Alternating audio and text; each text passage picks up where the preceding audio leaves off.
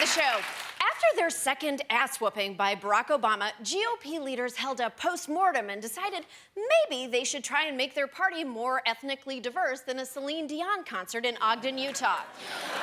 Unfortunately, no one's making that harder than the orange supremacist at the top of the ticket. After a solid year of questioning the morality of Latinos, Trump last week decided to use their murders to question the morality of Muslims. We have to maybe check respectfully the mosques. There's just no papers. There are no papers. We're having the blood sucked out of us. We're allowing people into our country that don't deserve to be in our country. It's a temporary ban. In particular, for certain people, they come into our country, they want to take it over. Now, look at what's happening in Germany. Oh, Jesus, I think you're showing us what happened in Germany. Let me see now. Papers, blood-sucking, undeserving people, ban. Oh, dang, if only he'd said purity, I would have won Gestapo bingo. The prize is a Vermeer, but you have to keep it in your basement. Now, while others were tweeting condolences after Orlando, Donald was trying to build a wall out of capital letters. He didn't just get excited and squirt that phrase out. It's been a theme. We will put America first. America first will be the major and overriding theme of my administration. Ugh, that's even worse than if the overriding theme of your administration had just been tits. Trump isn't the first American celebrity to stoke isolationist paranoia and fascist leanings with that particular phrase. Charles Lindbergh belonged to the America First movement for a very particular reason. He had become quite friendly with the Third Reich.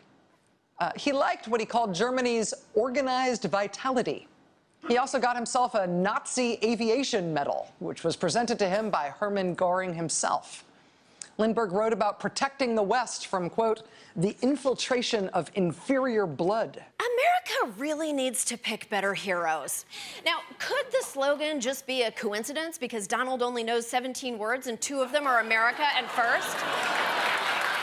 Perhaps. But I'm not so sure. He ignored the Anti-Defamation League's letter saying, ugh, again with this, and his target audience seems to be hearing the message loud and clear. Some people have told me that they've listened to my show the last few months and they've seen Donald Trump say exactly my speaking points, you know, in the rallies. Well, at least we know this is one argument that won't turn into a rap battle.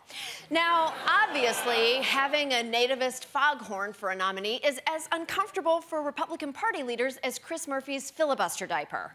Republicans increasingly distancing themselves from their presumptive nominee, ducking, dodging, weaving, getting away from reporters in any way they can so they don't have to respond to Donald Trump's latest rounds of comments. Oh, stop exaggerating. No one is literally dodging and weaving. Oh, my God. Does Daryl Issa teach parkour classes? Because I think some of his fellow Republicans might want to sign up. Politico reports Majority Whip John Cornyn is done talking about Trump until after the election, nearly 5 months away. I'm not going to be commenting on the presidential candidate today. As Senator Pat Toomey of Pennsylvania was asked about Trump's speech, he stepped onto an elevator.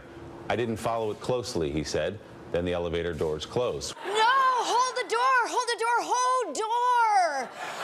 Look, guys, you need to talk about Kevin. You can't just give him the silent treatment for 5 months and hope he doesn't ruin your popularity. This isn't junior high school. Besides, you know, your real problem isn't one Donald. It's 13 million Donald voters.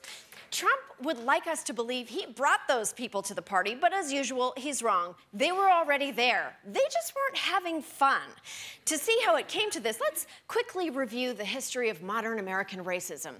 As Republicans never tire of reminding us, the Democrats were super racist for a long time. Hell, Harry Truman was elected on an anti-Semitic platform.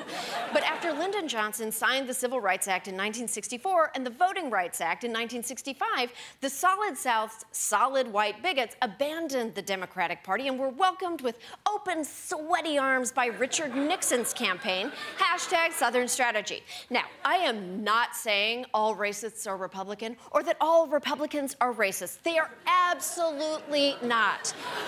I am saying that for half a century, the GOP, in order to win elections has relied on an uneasy coalition of two opposing interests.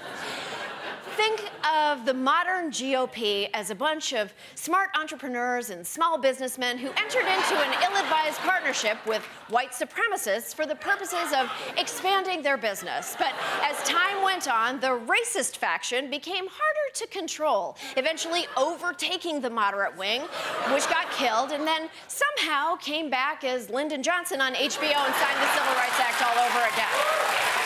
Look, Trump isn't desecrating the Republican Party. He's just peeling back the glossy exterior to reveal the hideous symbiont that's been lurking there for decades.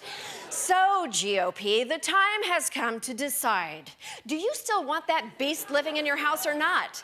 Because until you choose once and for all to toss it out and fumigate, you will never get the fun people to come over. We'll be right back.